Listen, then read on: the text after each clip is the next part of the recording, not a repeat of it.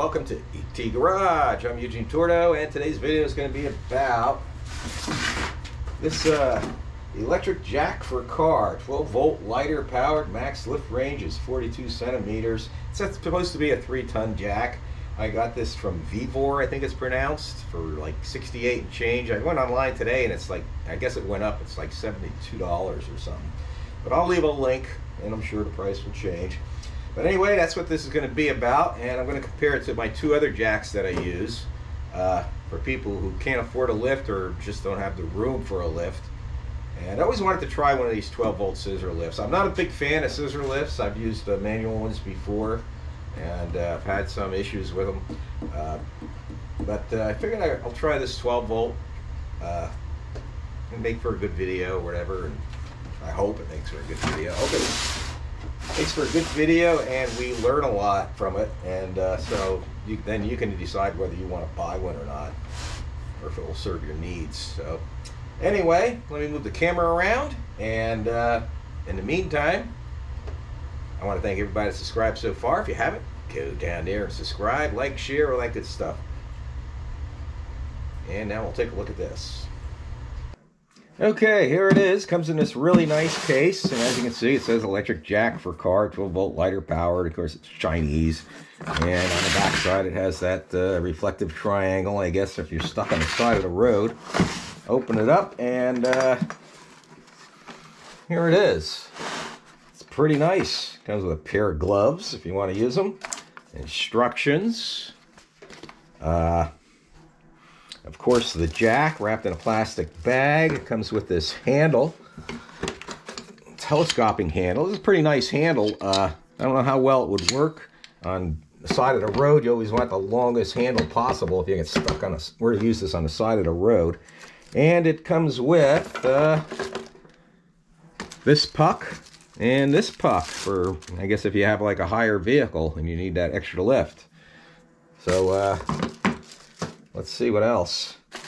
Comes with this cord and 12-volt power cord, and it looks like a little miniature walkie-talkie or remote. I get kind of a kick out of this, so I'm not sure how exactly this is supposed to work, but I guess we'll be finding out here shortly. Let's get this out of the bag and see what this looks like. Seems to be really well made.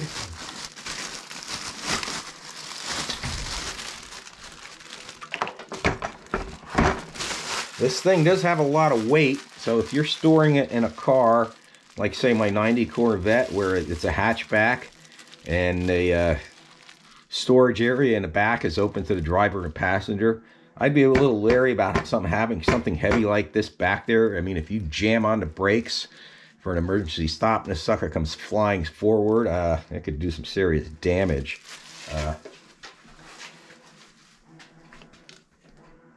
Yeah, I have to say this looks really nice made. The one thing I don't like about scissor jacks is, or any jack really you have to be careful with, is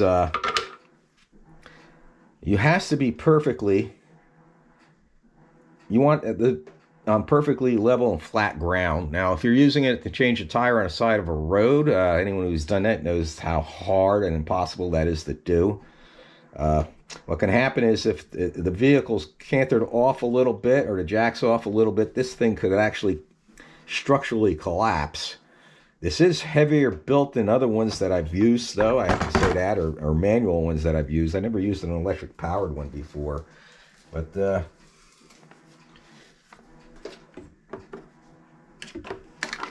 taking a look at it, it's well built. Like I said, it has these different pucks. It has this little plastic handle. I guess I'm going to have to look at these directions and see what that's for. And it comes with these two sockets. Let me see. One is 19 millimeter on one end and 17 millimeter on the other end. These are some pretty heavy-duty sockets, I'll say that. At least they feel it. And this one's 21 millimeter and 23 millimeter. Now, if you have a Corvette like mine, that's 3/4 inch. I'm not sure what the equivalent of millimeters, if this is either of these are equivalent of 3/4 inch, but I guess I'll find out. I I doubt I'm going to use this wrench or those for what I'm going to use this for. I doubt I'm going to use these sockets or this wrench here, that telescopic wrench. And power cord does have 12-volt power supply, and then it has this, and so you can plug your hook it directly to the battery, which I think I would like better, especially if you have an old car like my Corvette. I would rather hook this to the battery than this to the cigarette lighter, because God knows how old that wiring is in there. You'll probably end up blowing a fuse or something. This puts too much of a load.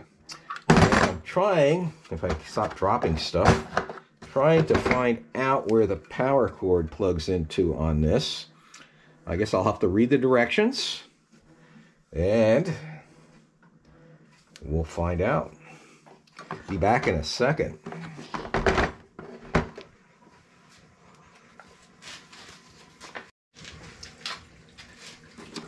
Okay, I figured out where this power cord goes. It actually just goes right onto the end of here, like this. For some reason, I thought this would plug in. It seems waterproof too, which is nice. But for some reason, I thought this would plug directly into the unit, but it doesn't. It plugs right into the cord that comes out of the motor. And then, like I said, you have that remote, and I have a 12-volt power supply. I'm not sure if this is going to be sufficient, this power supply here, if this is going to be sufficient enough to power this. This is really, I used to use this for model railroading years ago, but I'm going to plug it in and give it a try here. Let's see what happens. Now there's a little light on there that comes on. You can see that. And there's also 3 fuses that come with this too. So I don't know if that's an indication of this thing blowing fuses or not. But yeah, it goes up. I don't know how it's going to do when I put a load on it. It's supposed to be able to handle 3 tons. The instructions that come with this are pretty vague. As you can hear, it's a little bit noisy. And then it has a contact switch down here too. I don't know if you can see that. I guess when it goes down, it stops it from going any further.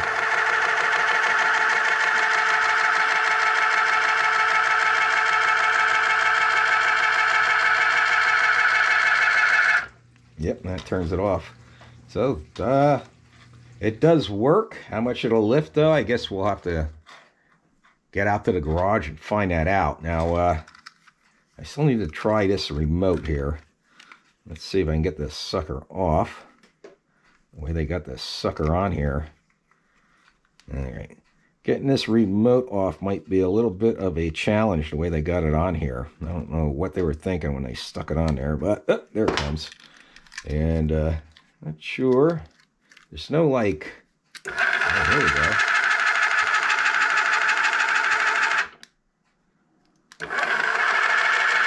Apparently you just press it once and it goes down. If you press it once, it goes up. And has a stop button.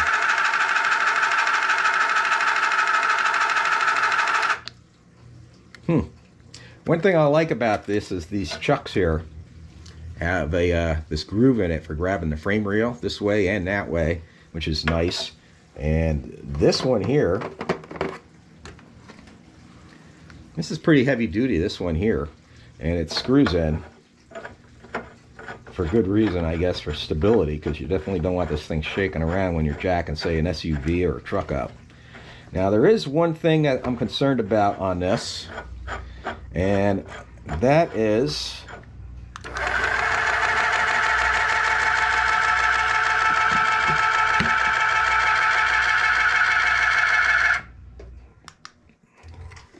the height of this.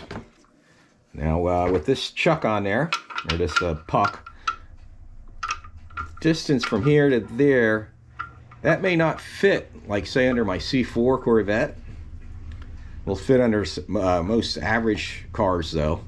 My C4 Corvette isn't lowered. I'm not sure this will clear that frame rail. We'll have to find out when I get out there. Right now I have the car still on jack stands from when I did the oil change on the front up. So I'll get out there. It's going to be cold out there, of course. And we'll give this thing a try, and then I'm going to show you 2 other jacks that I use, and we'll go over those too. Okay, I'm out here in the garage where it's a nice toasty 24 or 5 degrees or somewhere around there Fahrenheit, and I'm going to go ahead and get the jack out and set up, and I'll then relocate the camera so you get a better view. And as you can see, I already have it up in the air from when I did my oil change, and I want to get it off the jack stands because I want to move it. So we'll use it to take it down first and get it off the jack stands, and then we'll go ahead and jack it up completely without, as far as we can, without the jack stands under it, where it's sitting on the ground, its whole weight and all that stuff. See how it does. So let me move the camera and we'll see what we can do. Okay, I got it underneath the car here. I hope everybody could see that good. And got it lined up pretty good. I got it on this board. My garage floor is in bad need of repair. So if yours is like mine, or on an uneven surface, or working outside, you know, try and put something down to support it better than just a rocky surface. So let's get this thing up and see if it'll reach. One thing I like is this indicator light. Lets you know that you're plugged in.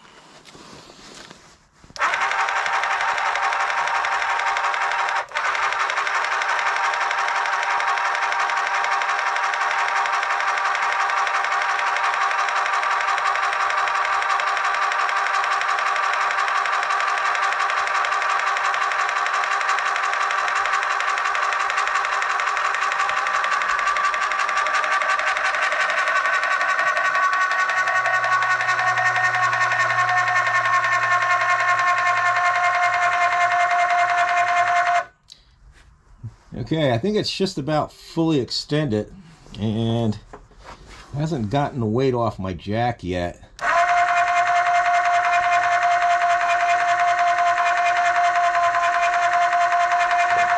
There we go.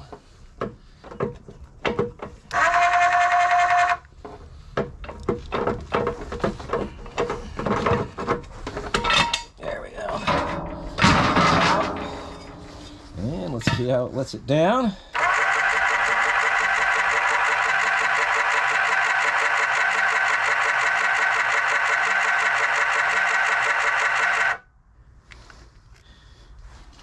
Now it looks like there's some grease on here, but it looks like they put it all up here and not back where it's needed. So I'm going to add a little grease to that. Something you might want to consider when you use this. I'm just going to use a synthetic grease. I like the grease I'm using, works good in cold weather. I'm going to put a little dab on there. Don't want to use a thick grease, that's for sure. There, that'll be better, I think.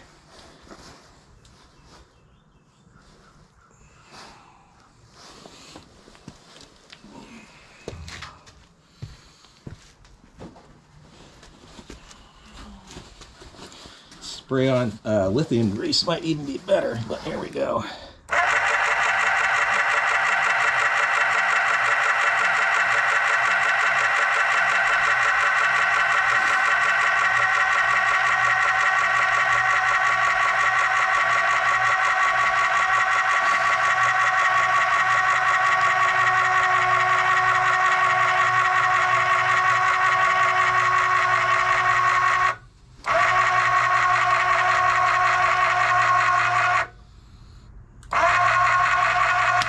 But I have to switch to the remote because you don't have to sit there and hold the button.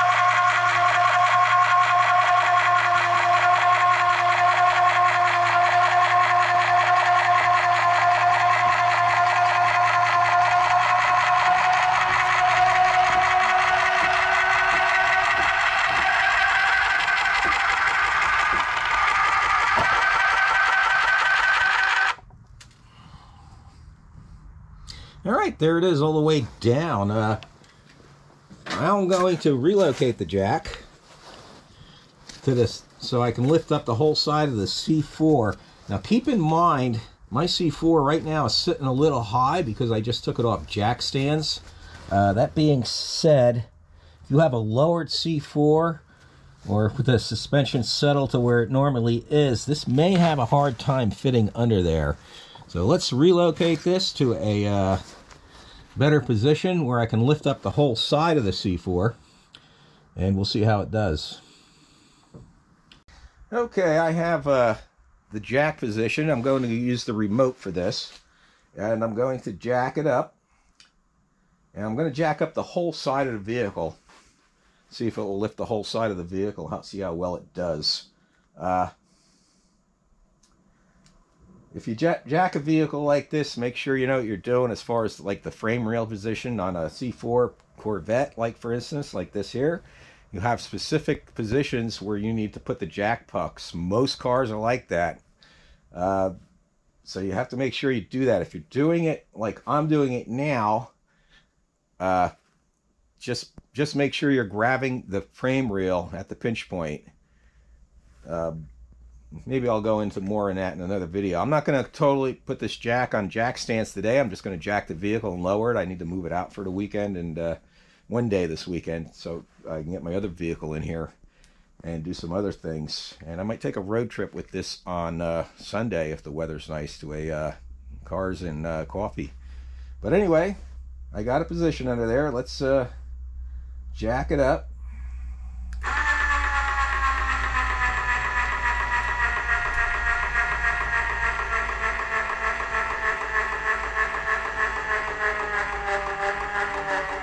Okay, this is having difficulty. It's doing it, but it has difficulty.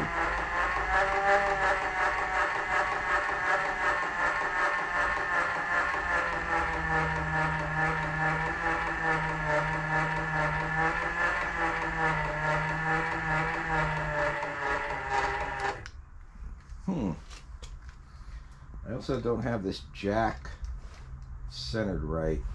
So let me lower it and start over again. The reason I know I don't have it centered right, the front wheel is coming off the ground. This is uneven, so the front wheel is going to come off the ground anyway before the rear. But it should go back a little bit. So let me lower it. See if this motor's getting hot. No, the motor ain't getting hot.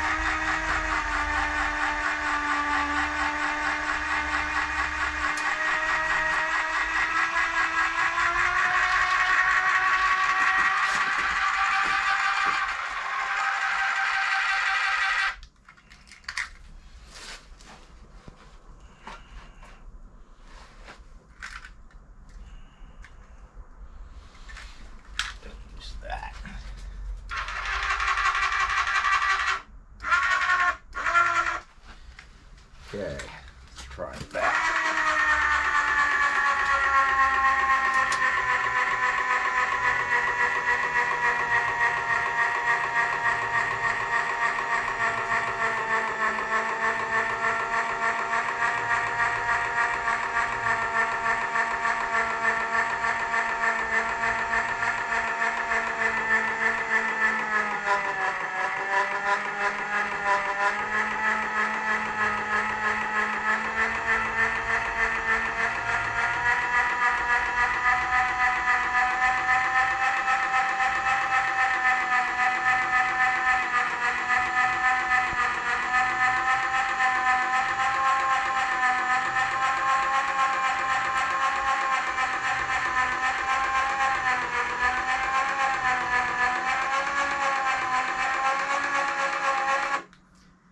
Okay, the whole car is off the ground. Hopefully you can see that.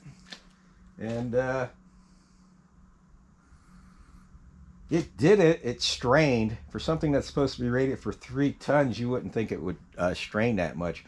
I mean, this car weighs, according to the books, and I'm guessing this is the dry weight. I'm not sure if it's the dry or wet weight. It is 3,380 pounds, a ton being 2,000 pounds. So this is less than 1.5 tons, the entire weight of the car. And right now it's lifting half of it, basically. So if you were to put a full 3 tons on there, I'd expect to blow a fuse or burn the motor out. I will say the motor didn't even get warm. Of course, it's, like I said, it's like 24 degrees Fahrenheit out here. I'm not going to go full lift on it. I think it lifts up to about 15 inches, which is pretty good for getting it up on jack stands. And depending where you're at, you should always chock your wheels. I think I forgot to mention that. Always chock your wheels. But let's get this down, and then I'll compare it to 2 other jacks I use and how I use them. You know what? I'm going to leave it right there, and I'll get the jack set up next to it and hope for the best. So just hold on a second. I'll rearrange the camera and get the other jacks, and I'll show you the difference in those jacks. Okay, these are the other 2 jacks that I'm going to compare this to. I will say right now, this jack here is my favorite. This jack here is fantastic. And what's fantastic about it is, all the load is vertical. It has this plate. It'd be really hard to tip this jack over. And it's a combination jack and jack stand, which is really nice. And you can adjust this height that way before you start the jack. And it has this, which locks it. See, it's a little bit cold, so it may not work like it's supposed to. There it goes. So it locks it, and I'll see if I can get it to lower. It's so cold it probably won't go down by itself, but yeah, I didn't get it up high enough. But it'll lock and keep it from coming down, which is, you know, a good safety device. So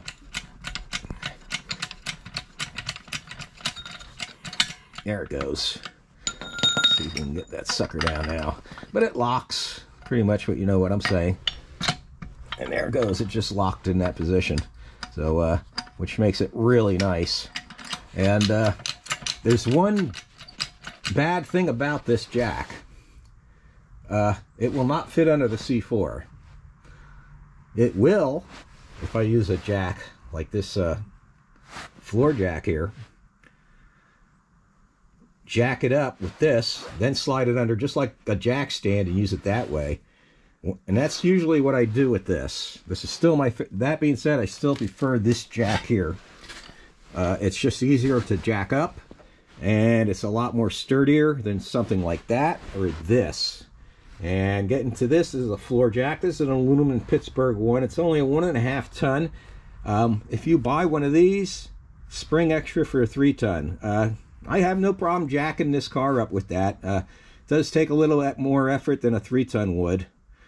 And that being said, this 1.5 ton, pumping it manually feels like it has more power than what that sounds like when this is jacking this car up. This is nice because it's aluminum, and so it's fairly lightweight. And every now and then I do have to bleed it, re-bleed it, and check the fluid in it. Doesn't seem like it's leaking in it. It just seems like it gets air in it from moving it around. On a rough floor like this, it's hard to use. And one thing, when you jack one of these things up, you have to have a smooth surface for it to roll on. Because as you jack it up, like right now it ain't doing anything, but when you jack it up under the car and the weight's on here, it pulls it forward. So you need a smooth surface for it to smoothly roll forward. And that's another reason you never want to get in a car with one of these without first putting on jack stands. Always use jack stands. Good jack stands. I have the Harbor Freight ones. You got to be careful with them. A bunch of them are recalled. Mine are not the recalled ones. But that's basically all I'm going to go over for this video. If you use any of these jacks, chock your wheels.